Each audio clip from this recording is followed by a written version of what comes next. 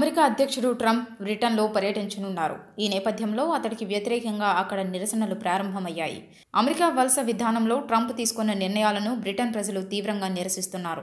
ఆ నిరసనను వినూత్నంగా ప్రదర్శించి ట్రంప్ పరువును తీశారు. టాయిలెట్పై ట్రంప్ కూర్చున్నట్లు ఉన్న పెద్ద బొమ్మను లండన్ నగరంలోని ట్రాఫాల్గర్ స్క్వేర్ వద్ద ఏర్పాటు చేశారు.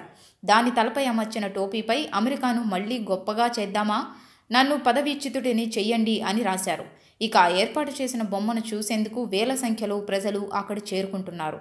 ఈ బొమ్మ వద్ద చేరిన ప్రజలు ట్రంప్ రాకకు వ్యతిరేకంగా నినాదాలు చేస్తున్నారు.